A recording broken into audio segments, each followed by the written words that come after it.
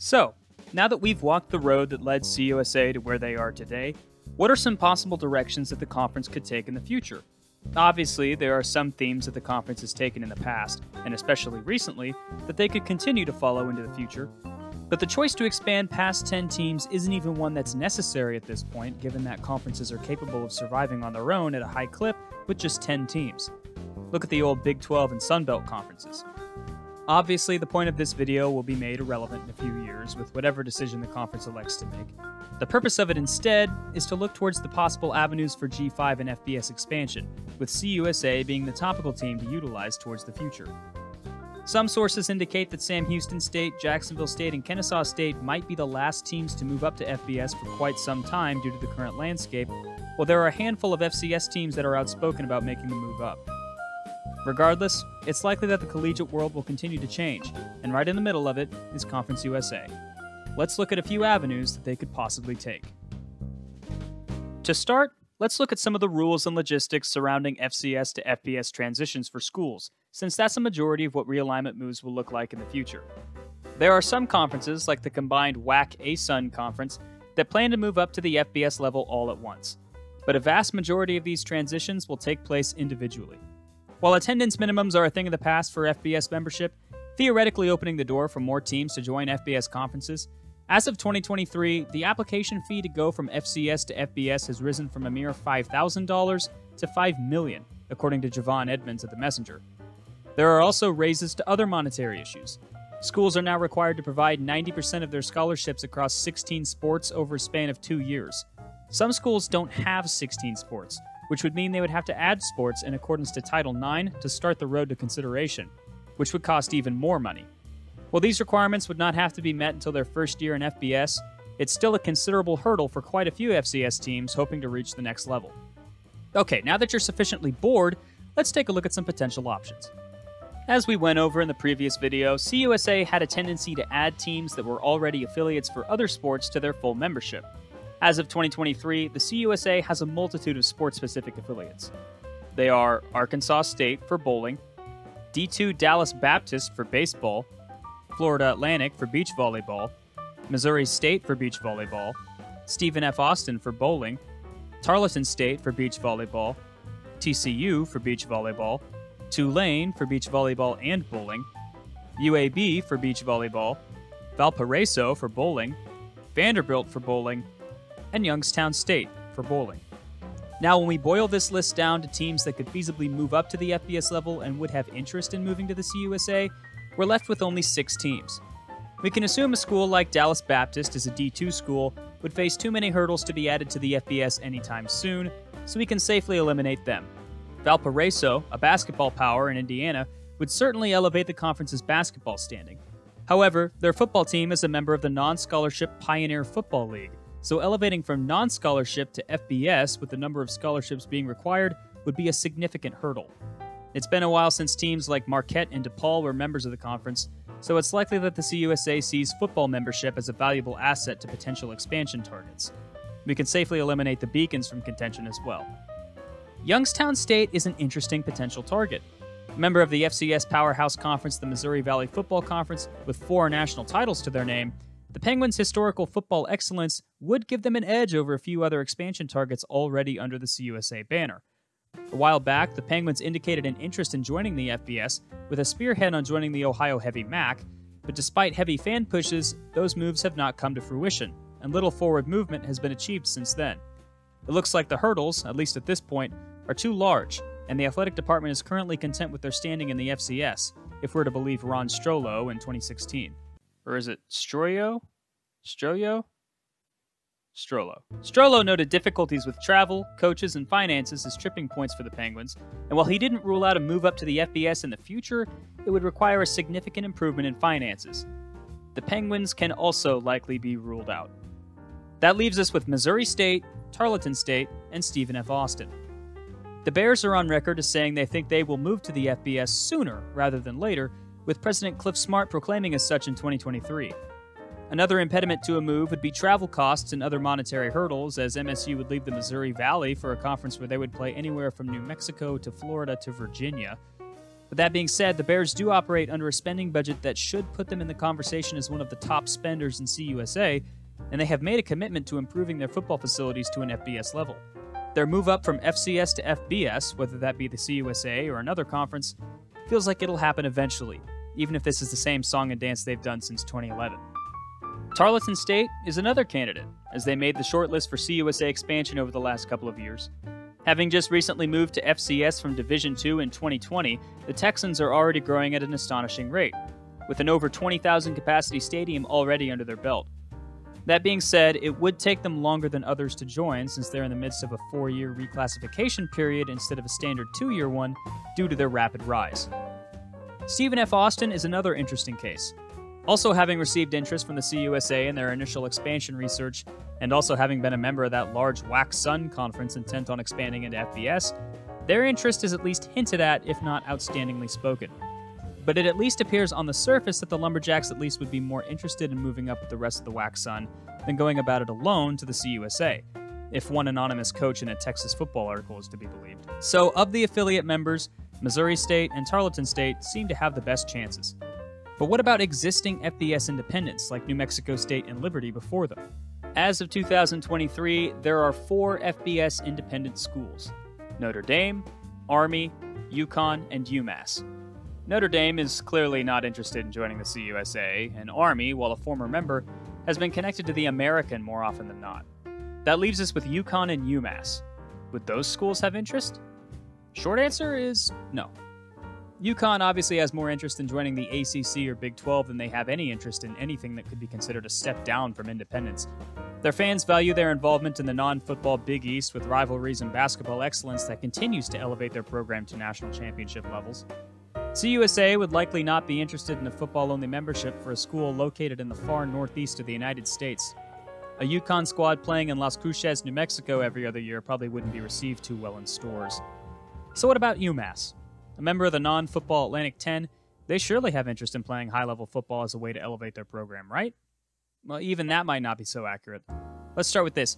UMass's decision to elevate from FCS also ran to the FBS level was most likely an organizational oversight.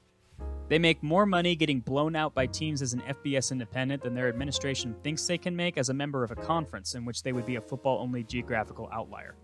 According to Underdog Dynasty writer Dan Morrison in 2021, UMass's temporary football-only run in the MAC was half due to their terrible on-field product and half due to the fact that the administration wanted to keep membership at the A10 for other sports. And football-only membership in an area that values basketball and hockey way more than football likely wouldn't draw much money to the program, if any at all. UMass was on the list for potential AAC admission, but didn't make it because their stadium is abysmal, they aren't all that near the Boston market in Amherst, they make very little money as a program, and their fan base and administration is apathetic. That's a recipe to get passed on by just about every conference, even a CUSA that we're pretending is desperate for teams in this hypothetical, which may not even be true. But it's not like the Northeast isn't capable of adding another team to the conference. One school that's been very open recently about elevating to the FBS level is Delaware. They've recently announced significant additions to their athletic facilities, and their operating athletics budget in the Colonial Athletic is well above a significant majority of the Group of 5 at $48 million. Insiders to the program have also hinted that the end goal for the Blue Hens is a seat at the FBS table, which is something that they've aimed towards for the last 20 years or so. Should they join the CUSA, the conference most likely to reach out and ask for them to join, they would become the northeasternmost school in the conference. But with Liberty already there, it wouldn't be too far travel-wise for them to make significant trips to Lynchburg, Miami, or Murfreesboro, for instance. Like Missouri State, Delaware is more of a when than an if. So we're left with 3 possibilities that look the most likely, 2 of which already have one foot in the conference, and one of which is loudly proclaiming that they'd like to be in somewhere. Are there any more options? Well, yes.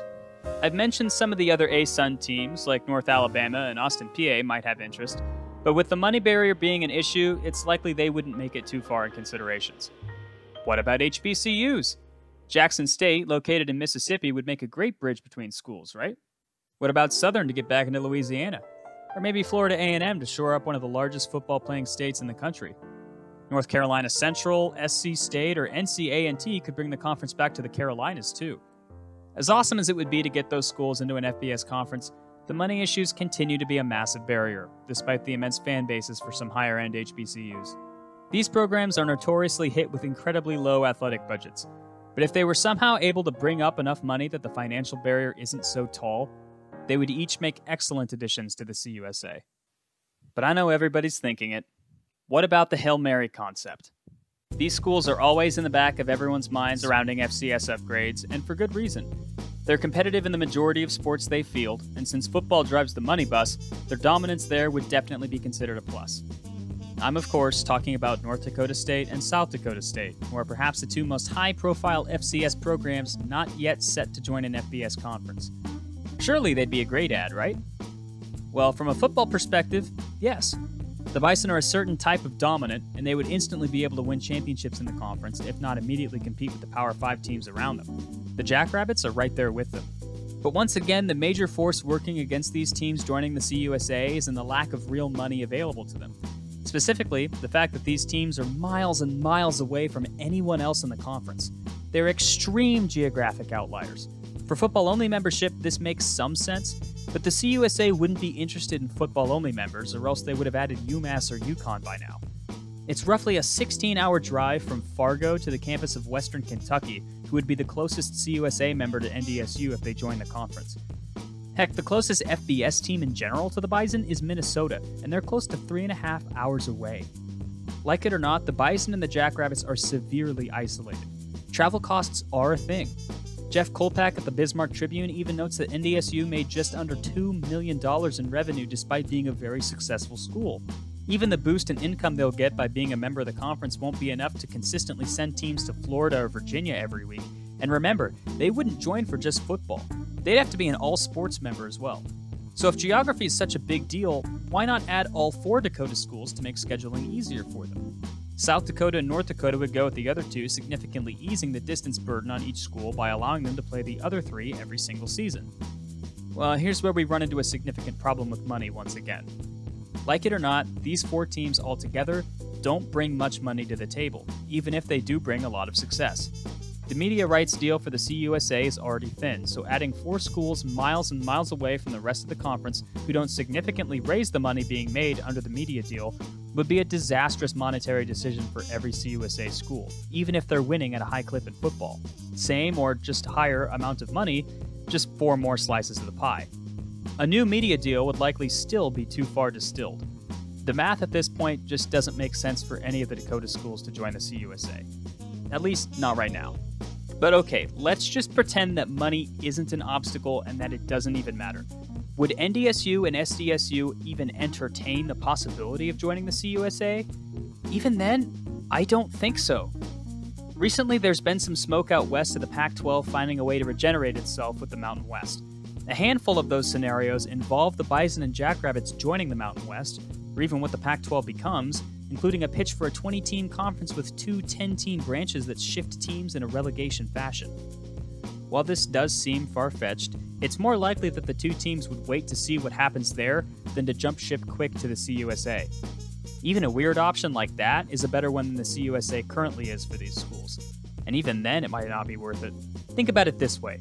By moving to the CUSA, the Bison and Jackrabbits would be giving up their opportunity to win national championships every season and play their rivals in games they care about, to play teams they don't care about with a significantly smaller chance of winning national championships. A perfect season from a group of 5 team doesn't guarantee a playoff victory. Just ask Cincinnati or UCF. Even in an extended playoff, it's likely an undefeated CUSA champion gets a poor draw. It's a lot easier to win a play-in game against Western Illinois than it is against Alabama. We can also probably rule out any of the Dakota schools. So what was the purpose of this video? Obviously, there's a realignment boom in college sports right now, and articles get made every week or so that basically boil down to, hey, wouldn't it be cool if these teams were in this conference?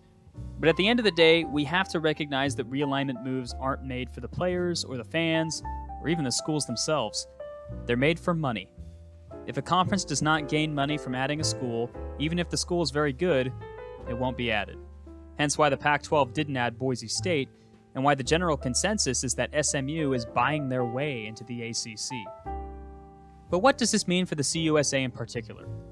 Given the world around them, we may be eager to look at a 10-team conference and assume that it has to expand in order to survive, when the actuality may in fact be the opposite. Are there 4 schools that could make good expansion options?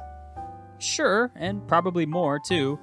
But from the outside, we don't know the full story on the finances of the conferences with those schools in them. At the end of the day, it's all conjecture, and the decision to expand or not won't be made by essayists on the internet like myself. When I first thought about making this video, a few comments noted that it was a bad idea, because it would surely be proven wrong in short order. Not like that hasn't affected any of my other videos before, but it's a good point still. This is simply an exercise in thought, and like other exercises in thought, it's good for one thing primarily: spurring discussion. There are some of you out there that are surely more knowledgeable on this topic than I am, and I'd love to hear your thoughts on the topic in the comments below. Personally, I think that the CUSA isn't in dire need to expand right now, but that teams like Missouri State and Delaware would be the top 2 options to get to 12 should they desire it. But again, that's me taking a small amount of information and forming a surface opinion about it. At the end of the day, it's not our call, and that's probably a good thing. But regardless, the CUSA is on the forefront of an interesting issue in college sports today, and their call will once again reverberate throughout college sports. Thanks for watching. Remember to be civil in the comments. I'll see you next time.